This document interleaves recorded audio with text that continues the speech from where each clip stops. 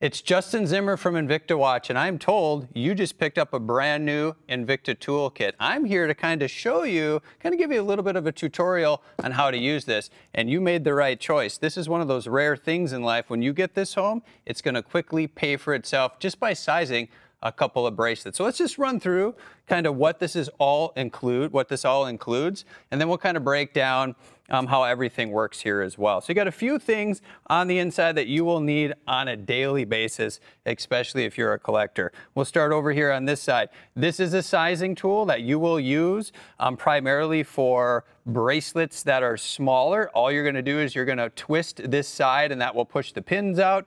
The next item over is actually a case back removal tool. So it's kind of the kind that will remove the pop-off case backs. But I do want to mention right now, if you do remove the case back to do anything pretty much on the inside of your watch, change a battery or anything like that, that will void your warranty. But some people do choose to do that, and that's what you're going to use there.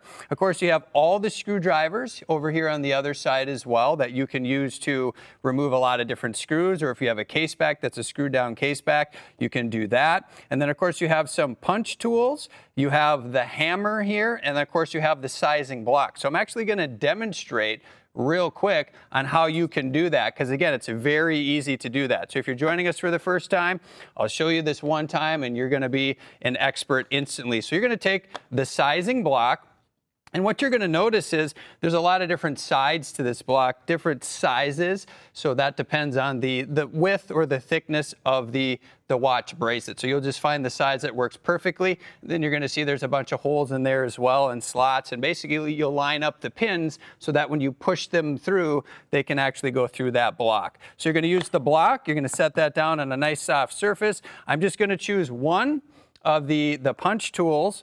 And then, of course, we're going to grab the hammer as well, and I'll show you how this works. So I have a Pro Diver here, which is, one of the more classic pieces you can get from Invicta.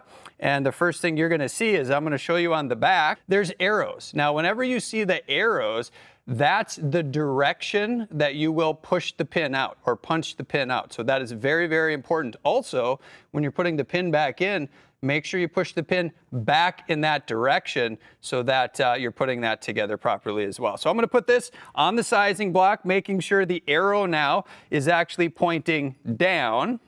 And I'm just going to use a different side here. And if it's pointing down, all we're going to do now is we're going to take the punch tool. We're going to line that up.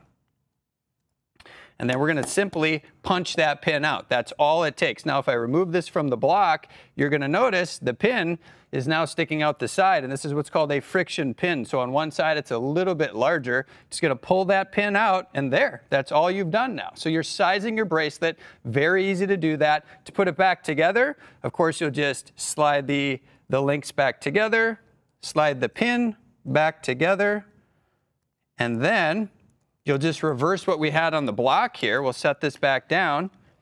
And then you just take your hammer and you're just going to lightly pound that pin back in.